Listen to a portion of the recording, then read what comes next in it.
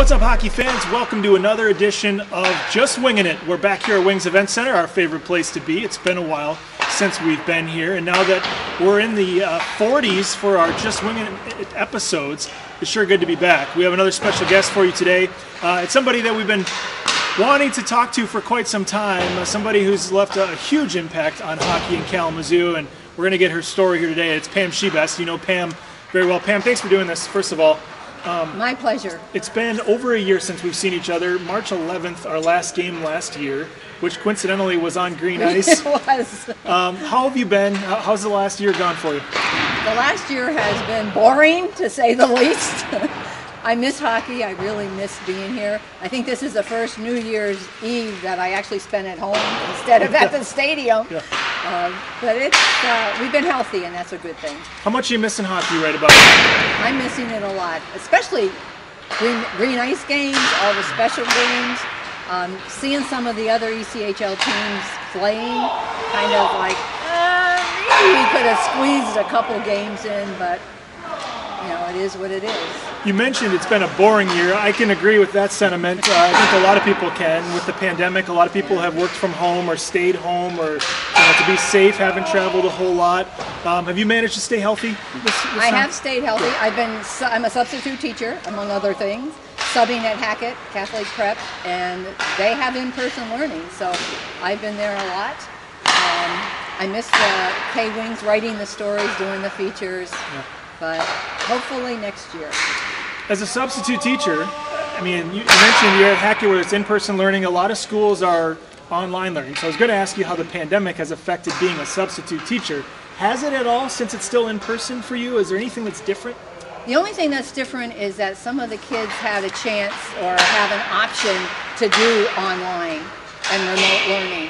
And so now, instead of just going into a classroom and doing whatever the teacher has planned, I have to get onto the Zoom and make sure the kids are on the Zoom and that they can understand what's going on in the classroom. But other than that, it's been great. It really has. I'm thrilled that they're doing in person. Do you have a favorite subject? Well, I was a French teacher, and that's why I love interviewing, especially players that are from Canada, Quebec, that have that French accent or speak French. I was going to say, have you had that experience with Kalamazoo Wings players that are French-Canadian or from France, or that you've had to dip into your French knowledge to get through the interview? Some things that you had to clarify. Does that come in handy? It does come in handy. Most of the players here are pretty well versed in English. There was one player from Muskegon who had just joined the team and had his first goal. And as a booth newspaper back then, I wrote for all the booth newspapers. And I went to interview him, and he only spoke French. So we had a very short conversation. I boned up on some French terms for hockey. You've covered the Kalamazoo Wings for over 30 years. Just an incredible career. When did it all begin? When did that door open? And I mean, you stepped foot in Wings Event Center to cover the Kalamazoo Wings for the first time. How did that come about? I was a season ticket holder. I came to my first ever hockey game probably in the late 70s. Saw Alvin White with his wild hair and got into a fight, and I was hooked. And so then very soon after that we had season tickets. And Bob Wagner covered the K-Wings for the first 11 years. And he retired. He covered hockey, he covered tennis. I play tennis. I had season tickets to the Wings, and I think, too, it was an equality thing. I was the first female sports writer at the Gazette, and I think that might have given me a leg up. Well, and you made the most of it, clearly. I tried. How did the position change from day one when you first stepped in to cover the team to maybe by the end of it? I mean, now we know you're writing feature stories for our website, which is great, about some of our players, so that's clearly different. But from day one to year 30, how did the role change?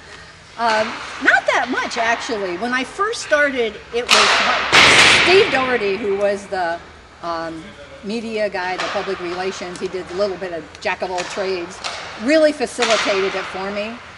There was a little bit of discussion on interviews after a game. Would I go down to the locker room? I said I didn't really want to go into the locker room, so we had a space outside for me to interview. And then once everything was refurbished downstairs, now I can do interviews in Coach Bootland's office. You mentioned you were one of the first women to cover pro hockey, and Yes. that maybe helped with the hiring process. But in the 1980s, hockey was still very much kind of the old boys club. You know, there weren't a lot of women covering the game. You know, how did you take that role, embrace it, and I mean, you really kind of paved the way for a lot of women since then to want to go into sports reporting and cover hockey? It was fun. I think that's the main thing, and you have to take everything with a grain of salt. As I said, Steve Doherty helped me a lot. When we would go to away games, he would contact the opposite team and say, we have Pam Shebest coming for a space in the press box. In some other sports, I had a hard time getting into the press box. So did you travel with the team on the bus, or did you No. travel separately? Okay, because a lot of those games in that era were still closer. They were close. Because the IHL with some of those teams in Michigan. It was Fort Wayne, Muskegon, Flint, Saginaw, Toledo. So I went to almost all the road games. There weren't any 7-hour overnight trips to No. Wheeling, you know, No. 9 hours to Kansas City, none of those types of trips. There were not, although I did go out to Salt Lake City and Denver with the original K-Wings IHL team. John Marks was the coach. They had so many injuries and sickness that he actually had to play in a game, and he scored. So that kind of made a good story. So that was fun. It's Gender Equality Month, a part of the Hockey is for Everyone initiative that the NHL has worked with the ECHL on. And, you know, one of the things is celebrating stories of not only women hockey players and the women's game and how that's grown, which is incredible, the skill level, just watching the last Olympics, but women in leadership roles within organizations, women who are reporters, and talking about your career. How far do you think we've gone as a sport from where we were 30 years ago to where we are today? I think it's been leaps and bounds. When I started, there was an organization 2 years after I started at the Gazette, and that was in 1985, which is called Association for Women in Sports Media, and it's ASWM, awesome, AWSM, awesome. Yep. And I think when I started, there were fewer than 300 women covering sports in the United States, and now there's well over 1,000. And I think that it's much easier now. I think women are more accepted, women are knowledgeable. I think now that people realize women are knowledgeable in sports, and I think that's a big difference. I did a little bit of research ahead of time, and one of my favorite stories that stands out, one that you covered, was the Kalamazoo Wings, from my understanding, actually had a female play on their team. And was it the UHL days? Was it IHL? It was, I think it was the UHL days.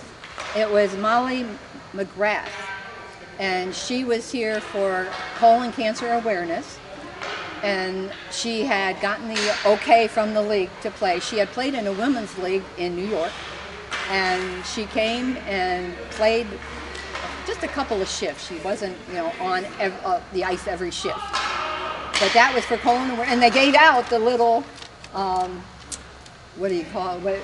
Like the enema things had colon awareness, colon cancer awareness, which was probably one of the most unusual things I've ever received. Well, another thing that you received, something we have in common, and we both came prepared. We came prepared today. We did. Something we have in common is we both won league awards. We did. You know, I think you're far more deserving with the award you won than I was. But so you won the Media Professional of the Year for the ECHL. You were the first woman ever to win that award. True. What did it mean to get something like that? I was flabbergasted. I mean, and it's hard for me to be speechless, but when I got that phone call, I just was amazed. And it's something special to realize that you've been honored for something that you love to do. You know, and I don't do this for awards, I don't do this for recognition. I did it because I love hockey, I love writing, I love reporting. So it was. And how did you feel when you found out? It was one of the highlights of my career. I was pretty stunned, very humbled. There's a lot of talented people in this business, and that's why I say, you know, Media Professional of the Year, think of the 26 markets, or at the time you won it, there were more teams, I think, than 26, or around the same. Yeah. You think of all the media that covers each team, and to win that award is pretty special, I'm sure. Right, and that's the same for you, too. And like I said at the beginning, I'm used to asking the questions. I know, but I don't want to make this about me. No. Another thing you've been honored with here locally, an award that the team gives out every year, the Al Genevieve Award. Al, a player that you covered for a little bit, you knew some about. Obviously, he passed away far too young. But that's an award given to somebody who's left a lasting impact on this community, a dedication to hockey in Kalamazoo. To win that one, a little bit different than the league award. What was that like? That was also a surprise, and that has to do with hockey in general, with high school hockey, with KOHA, and he was involved in all of those. And the fact that his widow is the one who actually presented the award to me was very special. Yeah. That's something I still have hanging in the house. You got here after the Turner Cups. I did. I've read about that. You were a little bit bummed you didn't get to cover the Turner Cup years, because those were the glory days of the Kalamazoo Wings, right?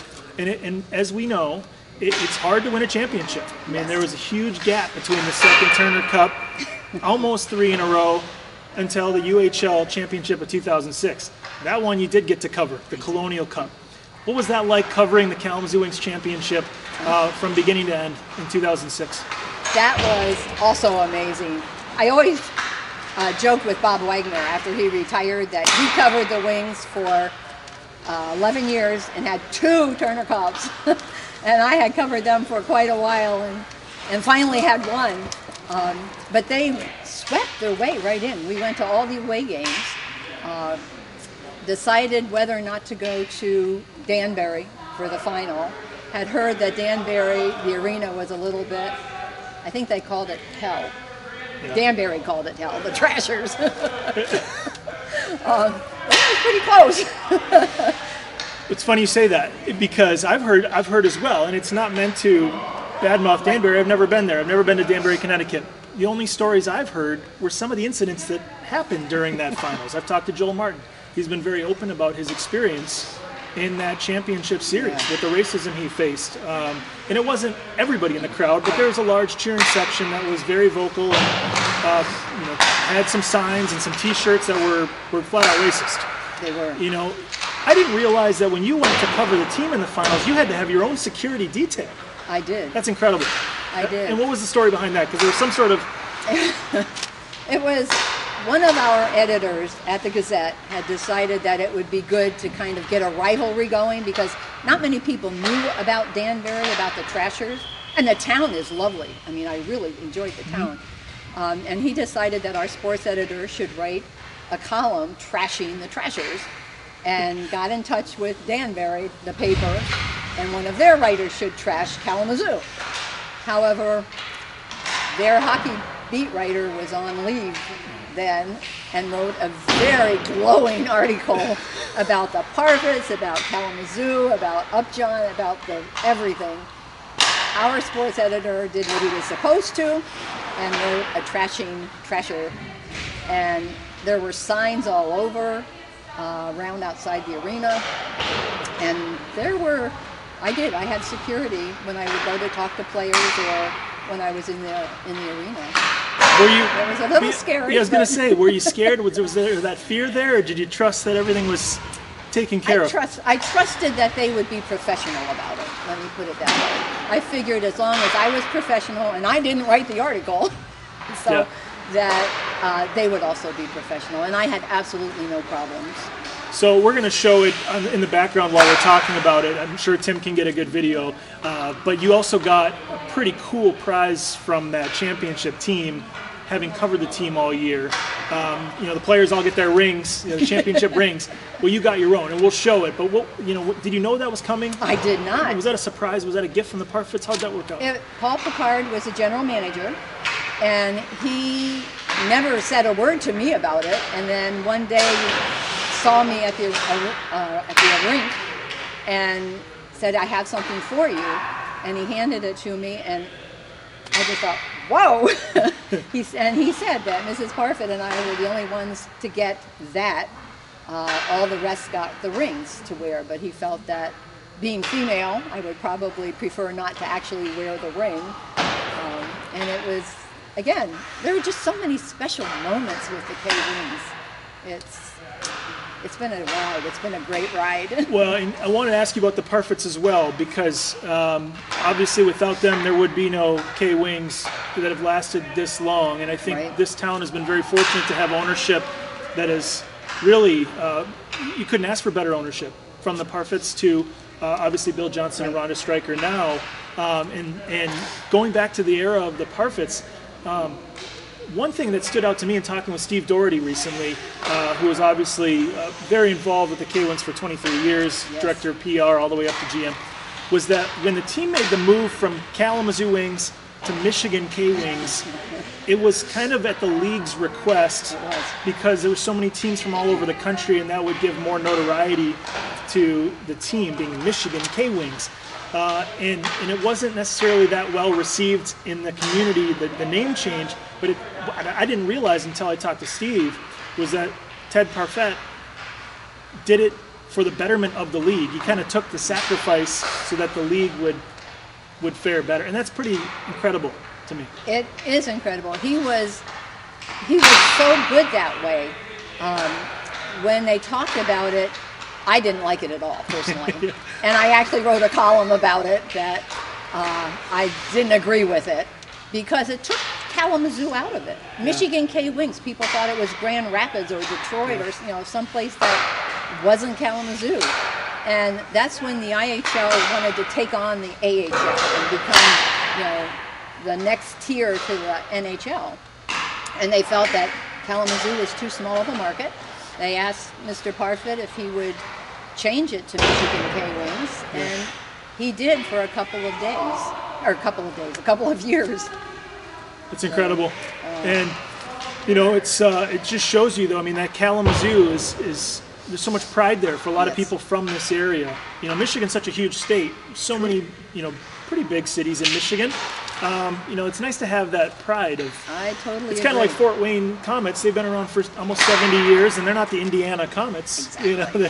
They're very prideful of that Fort Wayne community. Right. I know it's a big rivalry. Do you have any fun stories from that rivalry? Because you covered the team a long time. Is there anything you can share that's family friendly, but maybe something that's funny about that rivalry? It was, well, other than sitting up in the nosebleed section in the press box, there was a time, and I was not involved in this, but the story was told to me right after it happened, is that one of the games was so bad that the team bus actually had to have a police escort out of Fort Wayne to get home. My husband would go with us a lot of times. I'd sit in the press box, he'd sit in the stands, and he'd usually sit near the K-Wings players. Yeah. And there was a player, one of the players who was hurt, and the fans were giving him a really hard time, and the player was ready to fight him, and my husband said, "Oh dear, this could get bad." Yeah. But it didn't. How's your husband doing, by the way? He's doing great. Great.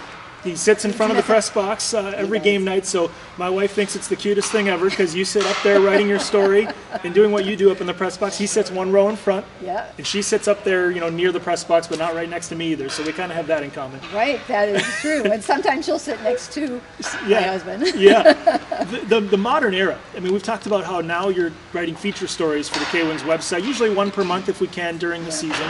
About different K-Wings players. Do you have a favorite one that you've done? Maybe a story that stands out that you really enjoyed writing? There are so many of them.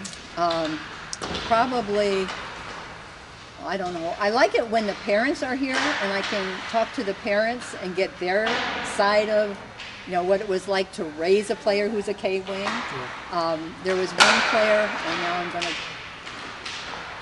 think of who had cancer as a child.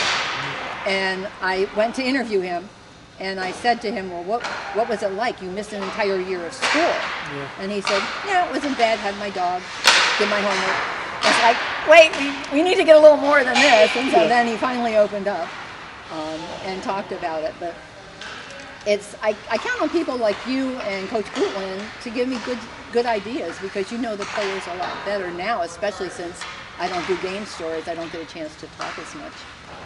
Another thing I didn't know about you, one of your hobbies is you're in a book club, and with the pandemic, the book club hasn't been able to meet as regularly as usual. Now, the only reason I know about this is because my wife's in the same book club, and that leads me to the obvious question. With my wife in the same book club, are you ever allowed, is anybody ever allowed to get any other words in, or does she take over the conversation? She does contribute. It depends on how much wine we all have. Yeah, that's true. But no, we all contribute with it, and we keep talking about getting it back going again. We just have to get started with it. In all seriousness, thank you for being so good to her. It's means a lot to me, but I think that's pretty cool to be able to meet regularly again. Hopefully, once this pandemic is over and done with, it can be more common again. But well, it's nice that her office is at Hackett. Yeah. So I get to see her a lot more often. I have one more question for you. Okay. Actually, two. Do you have any advice for young girls, young women who want to go into sports, not just necessarily sports reporting like yourself and the impact that you made in sports reporting? Maybe it's front office, maybe it's leadership, maybe it's playing the game. Do you have any advice? Because as we know, hockey has a lot of room to grow still, a lot of room for improvement, but we've come a long way in the last 30 years. What advice would you have? What I would say, and what I have said to people who have asked me, is that learn the sport to begin with. I mean, people will know right away if you're trying to fake it. If you don't know something, ask. People are great at answering questions. Be professional. A lot of times young people get starstruck around players or front office people. But be professional, learn your sport, and just do the best you can. And then this one, I was told before we started recording, I can't forget to ask, and there's a story behind it, but Nick Bootland would like me to ask you, do you have anything else you'd like to add? That is a question I ask after every interview, and I will give you the answer that Nick Bootland always says. Nope, I'm good. Well, thanks so much for doing this, Pam. It's been a long time coming. We're glad you could come on the show. We're glad we could be back at Wings Event Center where there's ice in the background. We can't wait till October when we're back here playing games again, and we can share the press box. Sounds wonderful to me. Pam Shebest, Thank you everybody. so much. Thank you.